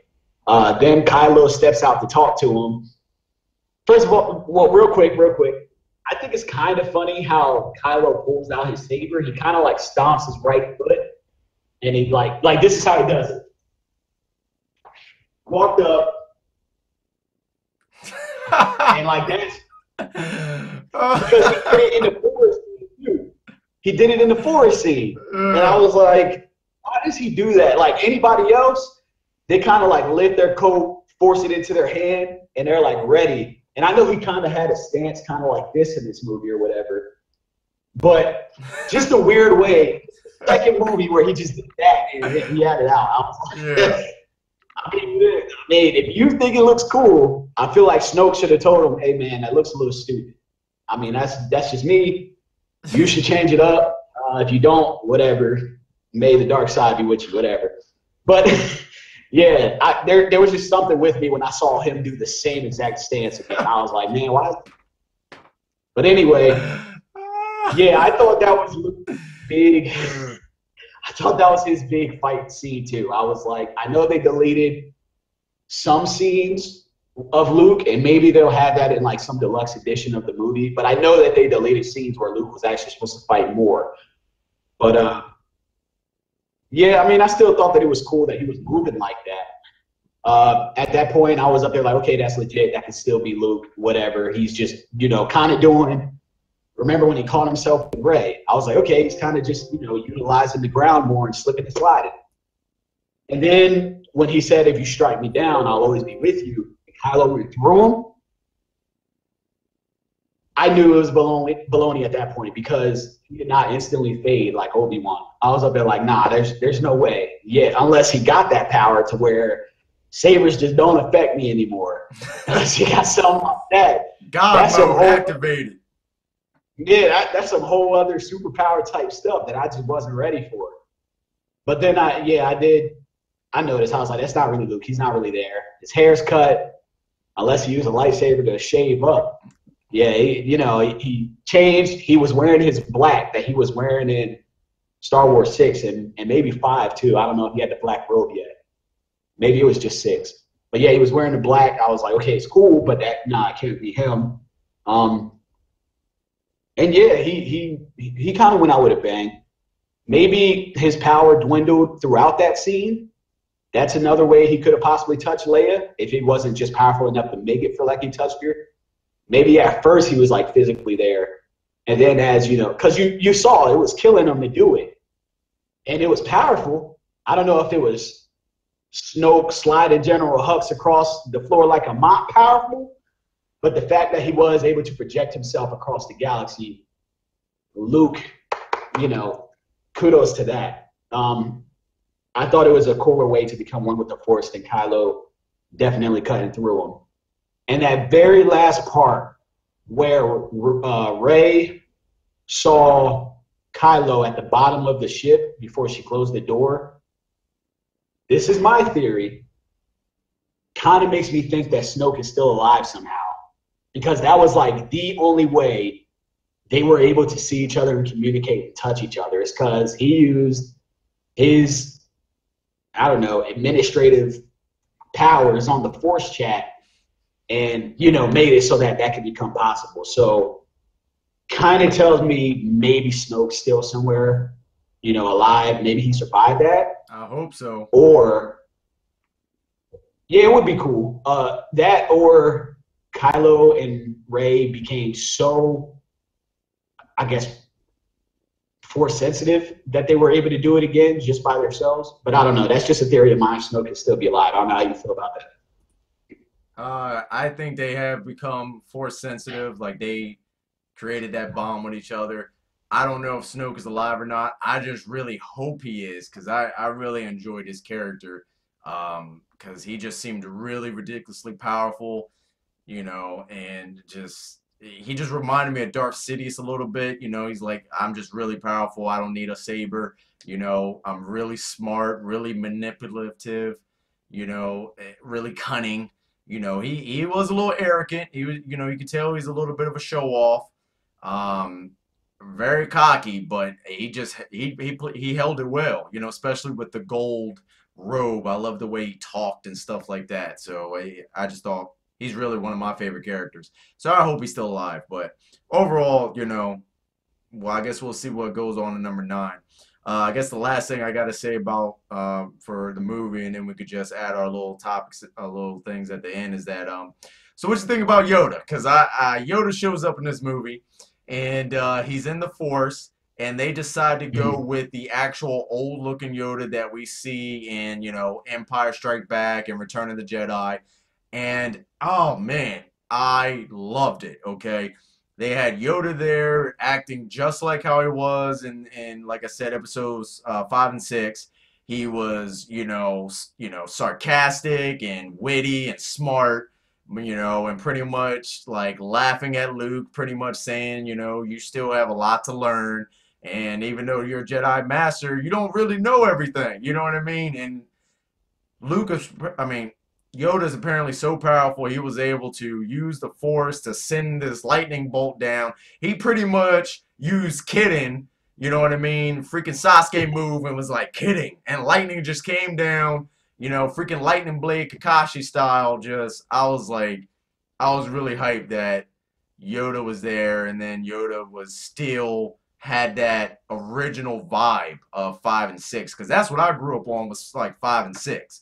So I was really, really just excited when I saw that. And when he sat down, and I mean when Luke sat next down to Yoda, and Yoda like taps him on the head with the with his cane, that there, I was like kind of learning new things about the force, if you will, like them going into the force, they still have a lot of manipulation on the real world. I don't know if they're necessarily dead or not. I think they are in the force, but they still can interact with this world.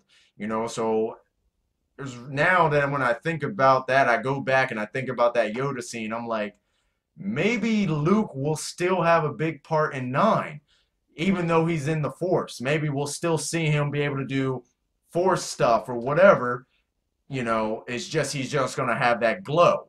So I was really pumped to see that. What'd you think about seeing Yoda come back? I I was never so speechless before in any movie until I saw that. I was up there like, and of course I noticed that they went kind of with the puppet Yoda that they used way back in the day rather than the CGI Yoda. Mm. And I was up there like, holy crap, they really took it back to its roots. And I really hope that Yoda continues to have a part if they do continue movies, because Yoda was the man. I'm still waiting on an origin movie for Yoda, because we really need to see Yoda prime. But the way he was so powerful to really destroy all the Jedi, I guess it was called the Jedi pages or whatever, the sacred pages, that said a lot. It kind of said, maybe Yoda does believe that the Jedi need to die. Maybe he could agree or disagree, but I kind of felt like he left the choice to Luke, and that it's a new era. Some things do need to die, so let it die. And he needed to see something fresh. But I do feel like Luke will come back as a Force ghost, because if I can remember, he only taught Rey 2 lessons, and he said he would give her 3. And the way Yoda came back and taught him another lesson by showing him, by destroying the pages, I feel like Luke will come back, teach her that 3rd lesson, and maybe help her on her way to become the Jedi that she needs to be. So yeah, the whole scene with Yoda, awesome. I feel like it had a lot of emphasis to it. Feel like there's more there than what I'm really saying right now that they possibly want us to decipher, because Star Wars is just always like that. There's always more to what we see. And yeah, I'm seeing it. I'm definitely seeing Luke coming back. And I do hope that Anakin, since they remastered Star Wars 6 and they added young Anakin as a Force ghost at the end of that movie, I feel like Christian Penitentiary, I think is his name, he needs to come back as Anakin. And while Kylo is fighting with himself, he needs to come talk with Kylo and be like, hey, I admit I was wrong. That was not how it's supposed to be, blah, blah, blah. I feel like he could totally do that, and just kind of guide his grandson. And it would be cool if Luke was doing that and Anakin was doing it with, Kylo. It would be cool, but that's just me. Some of my theories going. Yeah, those are really good theories. I don't know which way they're gonna go with it. We'll just see in 9. I would like to see that way go. Anakin coming back as himself, because they in the remastered version of Episode 6, they show the Force, ghost, if you will, of Anakin. He's standing there with Obi-Wan and Yoda. So I would love to see all of them in ghost form. Give me a Obi-Wan, give me Luke, give me Yoda, give me Anakin. I would love to see all of them, guiding Kylo and guiding Rey. I think that would be really cool. So we'll see how that goes. I mean, I think it would have been cool if also, Princess Leia passed and we might have seen her in a Force Ghost form. That would have been cool too. But, we'll see how it goes. I love, Princess Leia, in the movie. So, her acting was really good. So I can't complain with that there. But anyway, that's pretty much the whole movie there. And overall, I think the movie was really good. Not the best Star Wars movie, but by far not the worst. Okay. One Um, out of 10? what would you say? 1 out of 10. What do you give it? Because I give it 8.5. 8.5. Out of 10, I'd probably say, oh, yeah, probably about either 7 or 8. That's where it's at for me. Um, Yeah, between 7 or 8, maybe 7.5, I guess I should say. That's where it's at for me because I really enjoyed this movie. But there was just too many things that pissed me off, and too many things in the movie that was unnecessary, pointless. Like it just had so much more potential. I think that's what bothers me, that this movie has so much more potential. But anyway, really good movie. Definitely worth seeing in theaters. Definitely worth seeing like renting it. Definitely worth buying it on DVD, Blu-ray, 4K, whatever you got. If you're a Star Wars fan, definitely go watch it. Really good movie.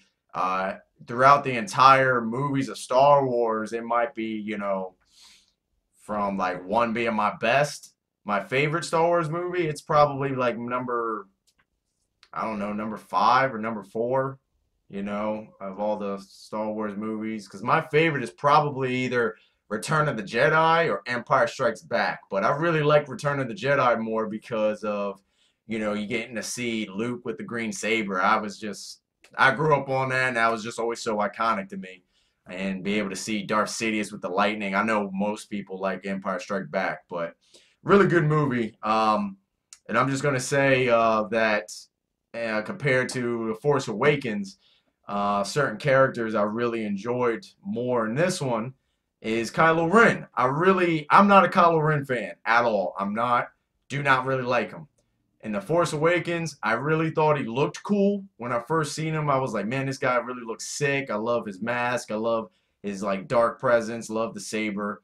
He took the mask off, and I just like instantly was, yeah, no. I was like, I'm good. This guy's just a whiner. He's just a crybaby. I don't like him.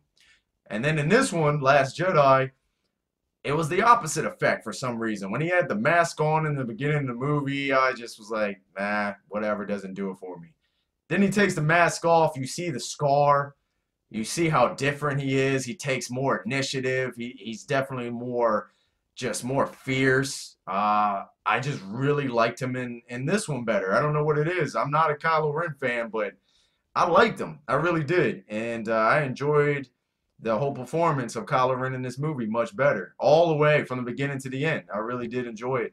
I'm thinking about, if they make a Last Jedi Kylo Ren statue, I might get it. If not, I'm probably going to get the, Hot Toys 1/6 scale collectible of the Kylo Ren Last Jedi version because it'll come with the helmet and the unhelmeted version, which we haven't had that yet. Um, the Rey, not a Rey fan, didn't care for her in the movie. I thought, she's a very beautiful woman and her acting's really good. I just don't care for Rey. I just really don't, okay? Sorry, guys, if you're Rey fans, but I just don't care for her. Finn, I really like Finn.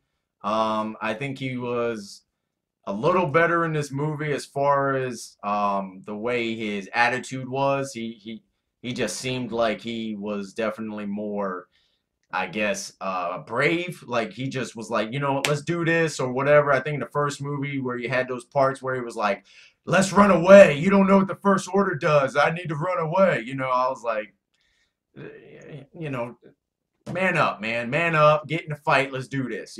So in this one, he was definitely much more in the fight. He wanted to be in the fight, not like he had to be, but he wanted to be. So I thought that was great. Love Finn. Poe Dameron, don't care nothing about really. Good actor, good role, but I don't care much about him. Princess Leia, gotta love her. She's from the original trilogy. Will always love Princess Leia. Great acting. Admiral Holdo, didn't care about her at all until the end where she sacrificed herself. So I'm just gonna have to give one of these to her. You know what I mean? She did a great job towards the end there. What other characters I'm thinking of? Luke, always gonna love Luke, no matter what. Didn't like his really how he was in the beginning, or pretty much most of the movie. Didn't really like how he was. But Luke is always gonna be one of my favorite Jedi's, and I'm always gonna love Luke, especially since I grew up with Luke. You know, so Luke is always I'm always gonna love that character. I don't really think there's no way for me not to like that character, except when he was drinking the milk. There's a split second where I didn't like the character when he's drinking the milk and he had the milk all in his beard. I didn't like it. I was gross. Didn't like that part. But other than those 32 seconds, I love Luke. So yeah. Then there's, I did like the um, Snoke. Snoke is probably one of the top characters that I really do love. I haven't even seen much of him, and I just really love Snoke. I don't know what it is. I really do like that character. I don't like how they killed him off. I don't like how, his body was chopped in half and they just had his tongue hanging out on the ground. I mean, I feel like that was very disrespectful for such a powerful character. Kind of makes you think, well, maybe he's not, the all-powerful evil presence that you think he is, but we'll see. But definitely if they make a statue or Hot Toys makes a 1/6 scale of Supreme Leader Snoke, I'm probably gonna get that. Probably gonna get Kylo, maybe Luke. Not Rey because I don't really care about Rey, but I could get Rey to go with you know the rest of the characters. I think a Finn would be cool. Um, Captain Phasma was really cool, even though it was short-lived. I'm thinking about getting either the Hot Toys version or the premium format uh, statue version of her, but we'll see. It's my Star Wars collection is kind of here and there, so I'm gonna see what I want to get with that. But overall, really good movie and stuff like that. So I was pleased. How about you? I definitely, I definitely was pleased. I'm just gonna give you a top three of my favorite characters. Uh, Number one, it's Finn. It's going to be Finn. Even though he didn't have as much of a presence in this movie, Finn is just such a cool character with his background and being a weapons master that I feel like if they utilize that, he's just going to stand out so much in number nine. And I feel like they absolutely need to. He's my number one.